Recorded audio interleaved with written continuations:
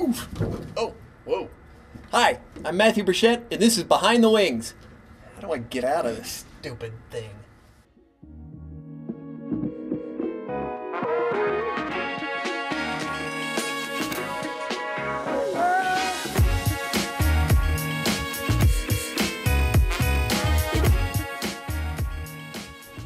So on today's episode of Behind the Wings, we're actually going to be talking about our B-18 Bolo Bomber. Now the B-18 was America's first really modern medium bomber, and we're going to go out there and check it out. Now when you see it, you're probably going to be like, what? It's not that great.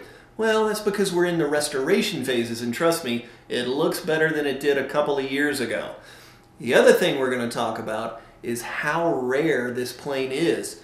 There are only 6 of these guys left, so let's quit talking and start looking.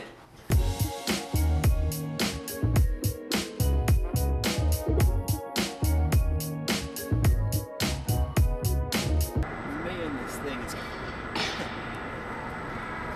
Sorry, I get all goofy when I'm looking at planes. Alright, so behind me is a B-18 Bolo Bomber. Bam! How cool is this thing? It's got that kind of 1930s vibe to it.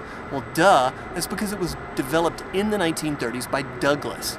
Now, at the time, the mid-1930s, this thing rocked. It had 3 machine guns, it could travel up to 164 miles an hour, and it could go, wait for it, 800 miles with a 4,000-pound bomb load. How cool is that? Well, it might have been cool then, but by 1939, when the Nazis invaded Poland, it was not cool. So, the B-18 was relegated to its own little world of anti-submarine warfare. So, let's go check out the tail, because I gotta show you something back there.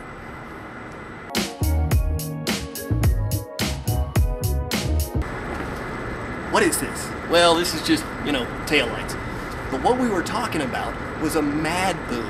A magnetic anomaly detector, and what that was just a big boom, kind of a marlin spike looking thing, that came out of the tail of this plane. And what it allowed it to do was to actually detect German U-boats under the water from their magnetic signature. Once they were found, then you could drop some depth charges on them and hopefully sink the U-boat. In fact, the B-18 Bolo was actually credited with 3 German U-boat sinkings during the war. That's pretty cool. Now, you know what else is cool? What Wings Over the Rockies is doing to this particular plane. We're restoring it back to its former glory. Let's start on the inside and I'll show you what we're doing.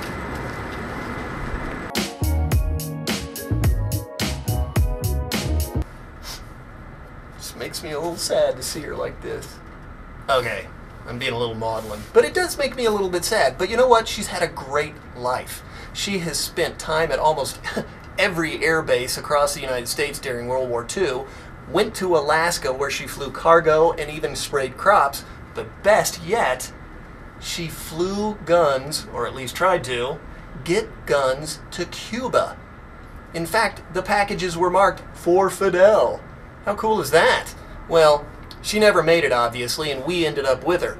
And that's where the really cool stuff starts, because we are going to try to bring her back to life. So, let's go see some of the things that we're actually doing to her to bring this old girl back to life. I gotta get out of here. Oh boy.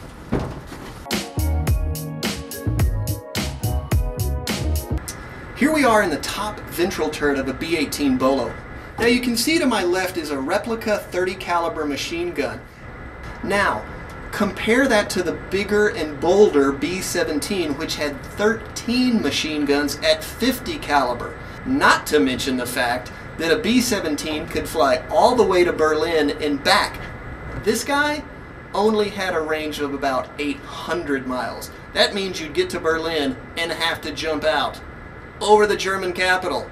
That you just bombed. Not a good idea.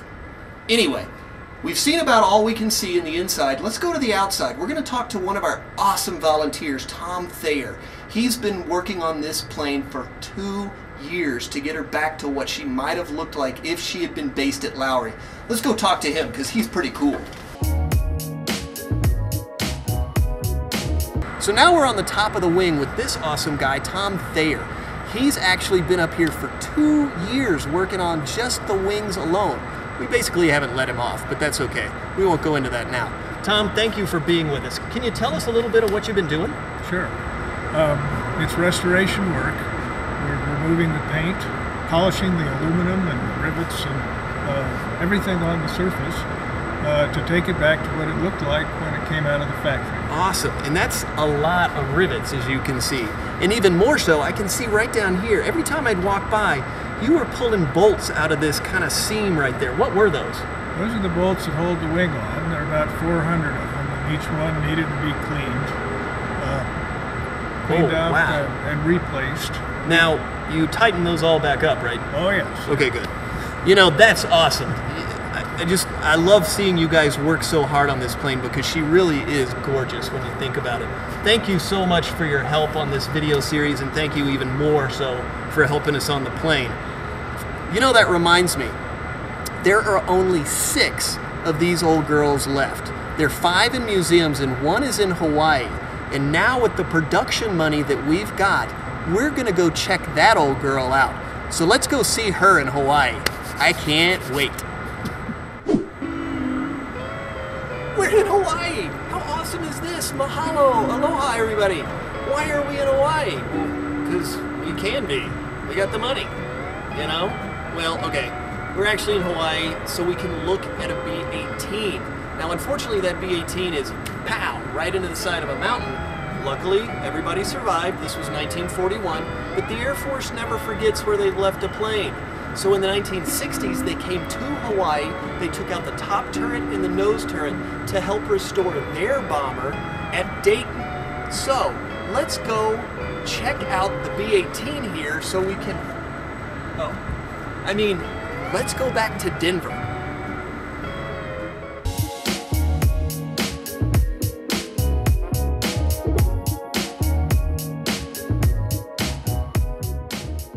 Alright, so there you go. The B-18 Bolo in just 10 short minutes. I hope you guys had as much fun as I did crawling around that thing because, come on, who doesn't like crawling around planes? If you have questions or comments, make sure to put them in the comments section and I will get back to you as soon as possible with an answer. Now, next month, you're not going to want to miss this, we're doing something a little bit different. We're actually looking at a traveling exhibit that we have here called Da Vinci Machines. And it's gonna be a beautiful thing to look at these machines that the Mr. Leonardo da Vinci, he made back in the Italian Renaissance.